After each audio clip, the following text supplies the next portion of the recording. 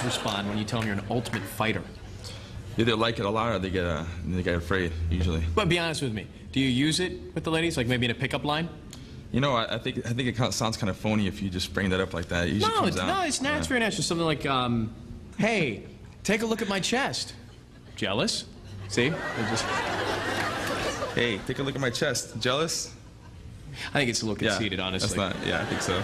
It's your Bandito Carlitos coming at you with part 2 of Dean Lister's OG edition. Let's get into it.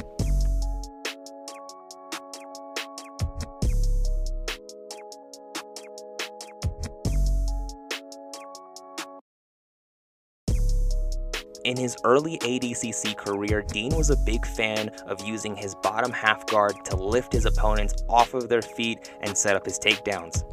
Dean enters bottom half guard by giving his opponent the guillotine.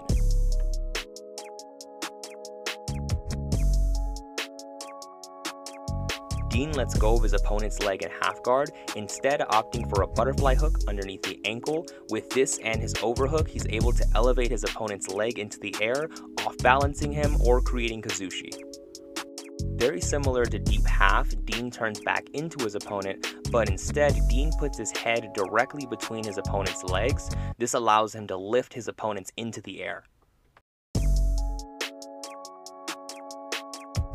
Dean can also be seen using this technique on a failed single leg attempt.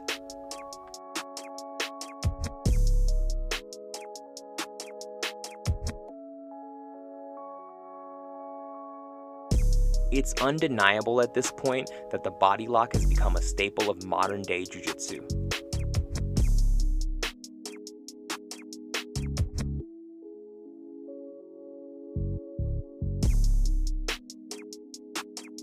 In Dean's early career, he preferred to use the body lock from bottom half, but as the years went on, it became a much more prevalent part of his butterfly guard.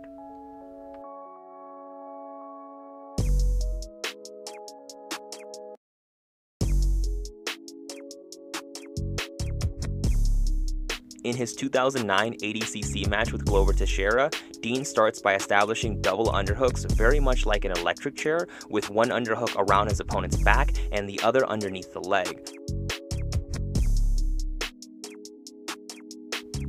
Dean uses the underhooks to get underneath Glover's hips. As Glover defends by coming up and raising his base, Dean lets go of the underhooks and switches to the body lock, rolling Glover through for the sweep.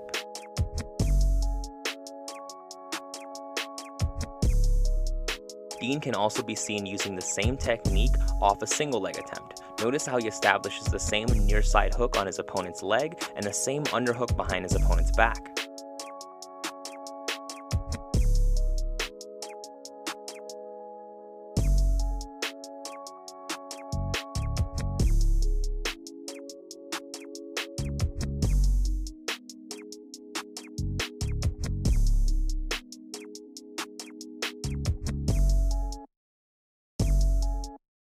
Dean is also a fan of using the body lock to wrestle up, using it to stand back up to his feet, as well as in the style of PJ Barch.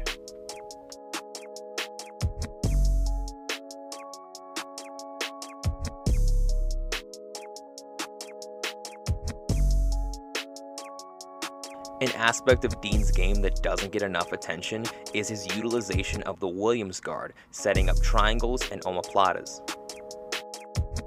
The Williams Guard has a grappler grip underneath his leg with one arm and over his opponent's shoulder with the other arm, gable gripping to create a frame you can push the neck with. Fairly similar to the rubber guard technique known as invisible collar. Dean used the Williams Guard to set up a triangle at ADCC, finishing with his arms squeezing around his knees. Now what this does is allows Dean to squeeze and effectively choke his opponent while remaining square, as opposed to hooking the leg and turning an angle. Somewhere else you see this occur is in the teepee choke.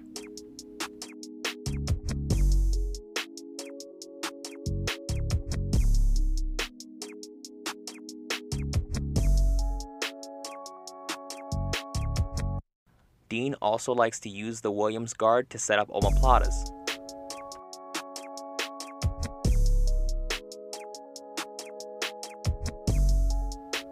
When opponents do a good job of defending the omoplata, Dean transitions right back into the triangle choke.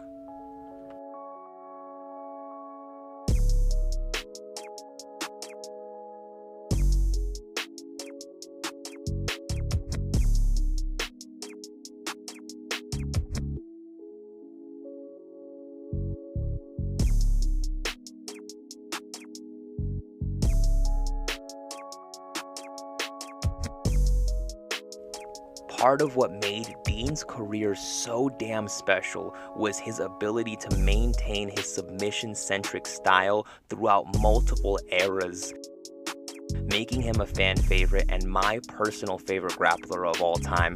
Fun fact about Dean Lister, only 2 of his victories have not come from submission, one of them being in 2003. As always, thank you for watching. Like, comment, subscribe. Peace!